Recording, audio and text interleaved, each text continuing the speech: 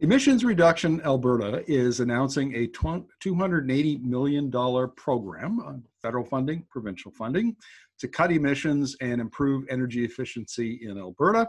We're going to be talking to Steve McDonald, who's the head of ERA. So welcome to the interview, Steve. Thank you, Markham. It's always great to be talking with you.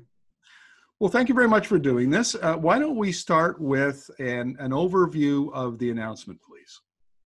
Great, yeah. So yesterday, as part of the government's broader $750 million tier funding, the Premier announced $280 million in terms of provincial and federal support, $180 million from the tier fund provincial, and $100 million from the federal low carbon economy leadership fund. And it's basically divided between three different program streams. One stream is called the Shovel Ready Challenge, and that's $150 million.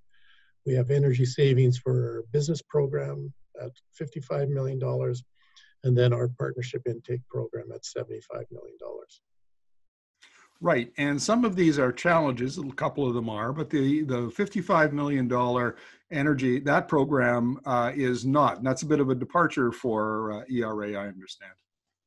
Yeah, great point is that typically we do run them as calls for proposals, run them through an adjudication process and pick the best projects and move forward. The small business one is more a first come, first served. It's based on pre-approval of projects with approved contractors and against a list of technologies that we're familiar with. So essentially you apply, you get pre-approval, and then the small business has the certainty to proceed, and then we refund essentially a proportion of the costs. Now, on the challenge side, I understand that you're looking to support projects in carbon capture and utilization and storage, energy efficiency, geothermal, projects like that. Have I got that correct? Yeah, the Shovel Ready really is about focusing on energy efficiency at the industrial scale. So the projects will range from fuel switching to digitization and optimization around that, waste heat utilization. It can also include more of those game changer technologies that you referenced in terms of carbon capture, storage, hydrogen, those sort of longer term. But mainly we expect to see projects that are ready to launch now and can see expenditures, jobs created in the short term. Now, as I understand from your press release, you expect that this will create 5,000 jobs and remove 13 megatons, 13 million tons of GHG emissions by 2030. So that sounds like a pretty cost-effective investment of public funds to me. Yeah, and that's because we leverage private money. We expect our dollars to be leveraged 5 to 1, so over $1 billion worth of activities because of this $280 million.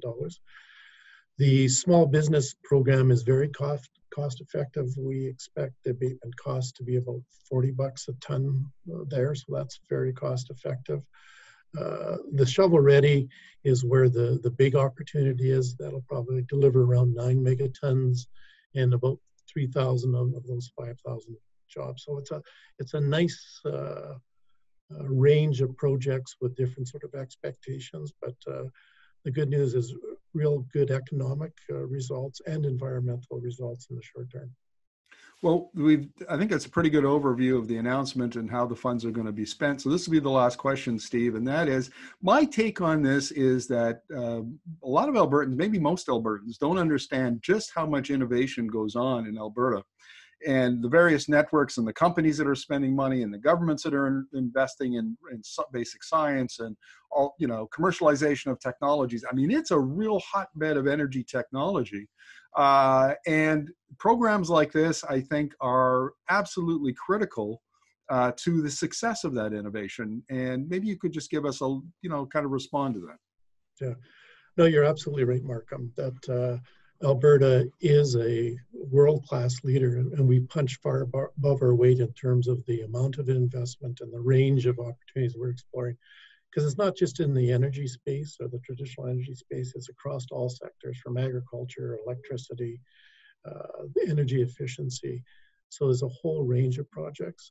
The example I can use is ERA itself. You know, since 2009, we've invested over $600 million in $4.4 billion worth of projects. So huge economic activity, GHG reductions approaching 35 megatons by 2030. So great environmental outcomes too. So between the public investment and the private investment, we're seeing some incredible progress here. And, you know, it's about being successful in that low carbon future, and Alberta is walking the talk. Steve, always a pleasure. Thank you very much for this, and we'll look forward to chatting with you about the great work that ERA does in the future. Great pleasure. Take good care.